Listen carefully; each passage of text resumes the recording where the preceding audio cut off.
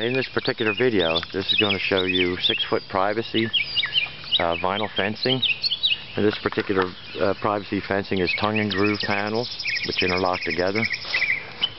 And I'll show you real briefly what the install trick is on this. First thing you want to notice when you look down the line, if you look completely down the line, you'll see that all posts are in sync with one another. That's achieved by a string line.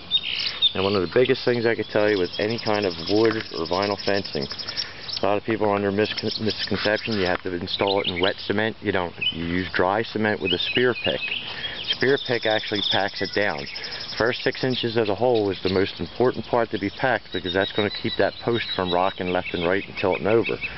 I can't tell you how many homes you could just stand here and look around at and see the posts are all crooked, whacked out of style. Here's one right over there. I'll show you real quick. Let me make sure I get this for you. No, we don't have a full view here. It's too far. Long story short, you want to make sure everything is done correctly. Anyway, when you dig your hole, you level up your post, and then simply what you do is you take a 60 to 80 pound bag of dry cement. You put 6 inches on the bottom, you tamp and pack it, keep spear packing it. Could be a broomstick, anything. You just keep packing it, packing it, packing it. Add some more cement, pack it some more. Add more cement, pack it some more. It's all dry. By the time you're done, that particular post, you can build off of it. It's rock solid. You'll never move it.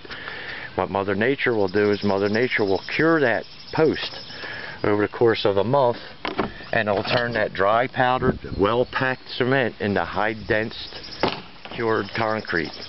And this way you won't have to worry about it. An easy example is when you slam a gate. Post doesn't move. You always get a little vibration on the fence as I wiggle it. That's normal. But you want it to come right back to where it's supposed to be. That's normal. That's the nature of vinyl. As with anything in length, the more length you add, the more flexibility there is.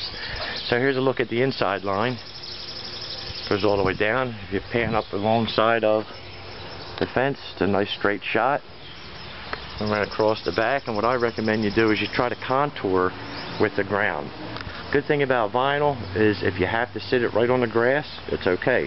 It's not going to rot. You don't want to sit it on the grass to the point where it's popping your post up. So you want to be kind of right there. There's always an implied sag with vinyl. As time progresses and the sun heats it up, it will actually sway bow to the center in a downward position. So if you're actually on the ground, you're actually benefiting by it because it'll keep your panels from falling. Then you'll have a couple areas here that you might have a little bit of fill.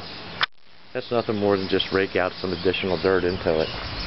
This particular job here was a panel post replacement. What you see in vinyl was exactly here in wood stockade fence, which was dilapidated and falling. So as a bonus, we gave this particular homeowner a second gate, the side yard access that they ordinarily would not have.